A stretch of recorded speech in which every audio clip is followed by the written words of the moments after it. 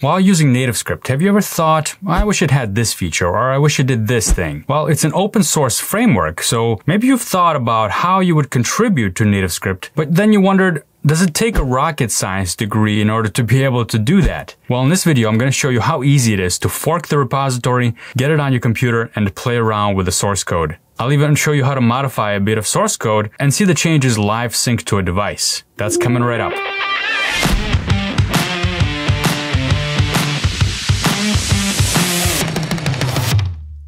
Alright, welcome back. My name is Alex Ziskind, and in this video I'm going to show you how to contribute to NativeScript. This is the first part of a series of videos where we're going to dive into details on how to contribute to different aspects and the different applications that you have in the repository. But in this video I'm going to show you how to get started, and I'll show you where to change code. Let's dive right in.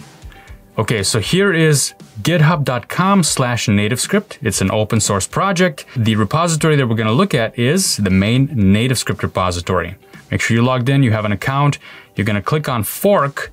That's just the way GitHub works. Before you clone a repo, you need to fork it. So I'm going to click on my account here, and this is going to make a copy of this NativeScript repository in my own account. So now you can see that the URL is actually github.com/alexziskin1/NativeScript. This is where your own name would be up here.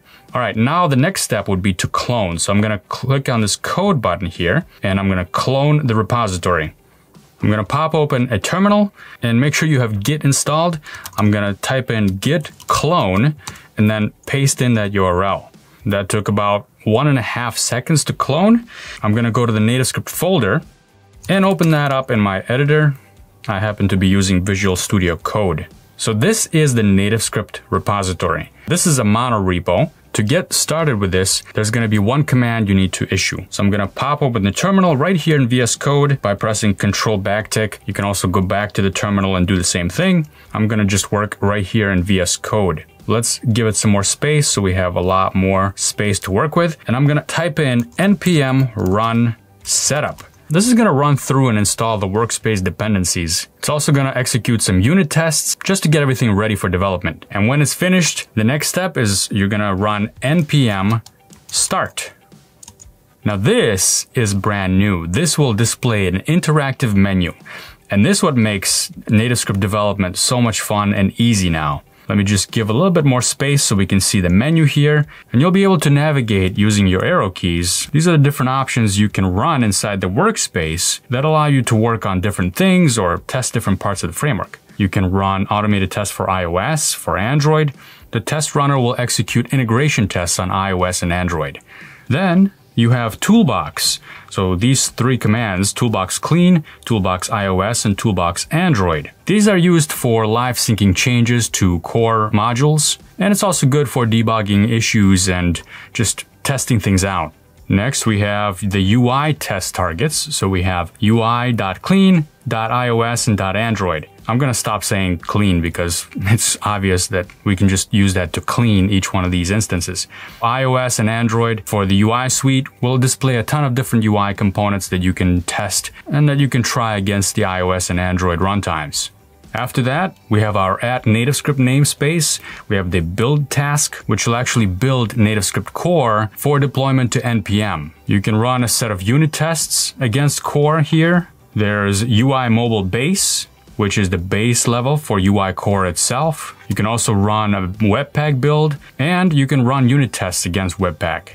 All right, so that's the NativeScript side. And then you have this focus section, which is really cool because now we're dealing with a mono repo. So when you open this up in Visual Studio Code, for example, like we have here, there's a lot to look at, but you might not need to look at everything while you're developing. For example, in the apps folder, you have automated, you have your toolbox, you have your UI, and then you have your actual core packages here, UI mobile base, and then Webpack. You might not need to see everything. I'm going to give you a concrete example here. Let's say you were looking for builder. So I'm going to type builder here, and this will show me all the files where builder shows up. That might be a little too much to look at because, well, we're trying to find one specific builder on the package where we're trying to work. This packages folder contains all the core modules for NativeScript. I'm going to come back to a demo momentarily here and show you an example of live syncing any kind of changes that you make here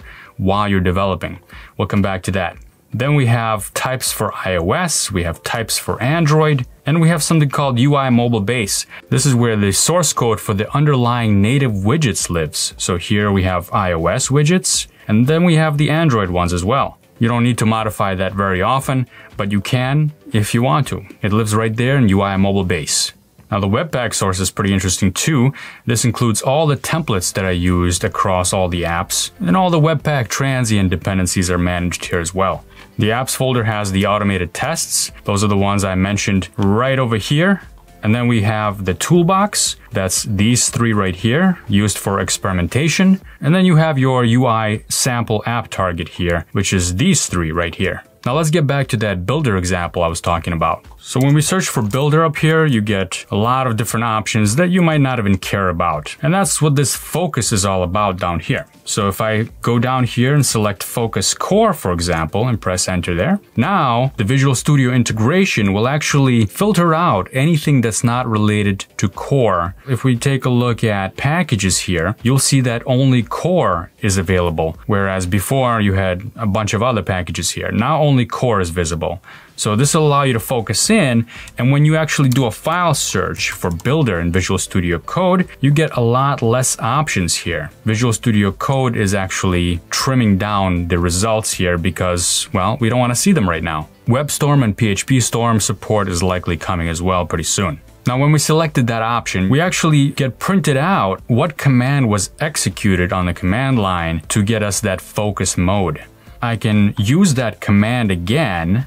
I'm going to copy that here and paste it, and I can actually filter it down even more. Let's say I wanted to narrow the scope of the search and what's displayed in the editor folders, and I wanted to narrow this down to a certain app scope. So I'm going to select apps here and type in Toolbox. Now, if I take a look at packages, we only have core here, just like before, but we also have only one app showing, and that's the Toolbox. We don't have the other apps showing like we did before. And when I do my search for Builder, you see that I don't even have a scroll bar here anymore. So my results from the search are even narrower, which is going to help me navigate my code a lot easier. Now you can always reset that. We can run npm start again, and we can reset our focus by typing in focus reset. So you don't need to always use the up and down arrows for navigation. You can actually just start typing what you want, the command that you want, and the command palette will be narrowed down as well. So we can select focus reset from this menu, and this will reset the focus. And now all our packages are back here. All our apps are back. By the way, you see that it's a little more difficult using VS Code for npm start tasks. So you could do that right here on the regular terminal. Let's say npm start, and this is going to be a lot easier. So I can type focus and then get to what I need right here. Now the fun part. Let's take a look at an example of what we can actually do. I'm actually going to go back to the terminal and show you how to run an app from here. So I'm going to run UI apps.ui.ios. Let's run that one. Now, right now, I don't have a real device plugged into my computer, but I do have the iOS simulator, so I'm going to bring that up right here. So this is a sample app that actually shows you all these UI widgets that you can play around with, and there are some pretty good examples here, like animation, bottom navigation, and then button, CSS. You can download it and play around with it. There's a lot to look at. But let's say I wanted to do a global change on one of these UI widgets. Let's take a look at button, for example. I'm going to go back to the code, and I'm going to leave this running because we have live syncing going on in the background. I'm going to open up packages, core. I can go search for a button, and yeah, that might be easy to find for me because I know exactly where it is. But I can also go up here, press F1 in VS Code, and search for button. Here are all the different button related files. And let's say that in iOS, I wanted to change the color of the button text. Well, how would I do that? Let's find the button area right here. Here is the button common, and this is the code that's shared between iOS and Android. Then we have specific code for Android. Let me just close this up to give us more space. And you'll see Java related code here. It's actually TypeScript, but we're calling Java APIs. And we have iOS specific code here. If I do a search in the code for color, nothing is shown there. So if I take a look at button, I'm going to see that button actually inherits from button base. So I'm going to navigate to button base, and there's nothing color related here either. So I'm going to go up one more level in the hierarchy of my UI controls. I'm going to go to text base. And let's go to index.ios.ts, and I'm going to search for color here. And indeed, I do have some color here. And it looks like this is where I have my getter for my native color, and I have my setter for native color. And this is where I'm setting the color. So first I'm determining what the value here, if it's going to be a NativeScript color instance or a native iOS color instance, and then I'm passing that to set color. Instead of doing this, what I'm going to do is actually say this.setColor, and I'm going to use the iOS native APIs to get a constant of a color that I'm going to select here. So UI color dot, let's say red color, that's a constant. And I'm gonna actually bring this up so I can do it side by side and show you what happens here. Here's my simulator. I'm gonna save this file, and you'll see that in the background we have a rebuild process happen and a live sync. And you can see that now all our buttons actually have red text. And not only that, because we've made this change in text space, all our text is gonna have red text as well. Now, once you're done making your changes or fixing a bug or doing something else or adding a feature, all you have to do is just create a commit to your fork of the repository and then create a pull request from that to the main NativeScript repository, and you're done. So this is how easy it is to work with NativeScript code and to contribute to the NativeScript repositories. What's on your wish list for NativeScript? Let me know down in the comments below, and also subscribe to this channel for more NativeScript tips, tricks, and tutorials, including this series on contributing, which is going to continue, and I'm going to do a few more videos on that as well. Thanks for watching. I'll see you next time.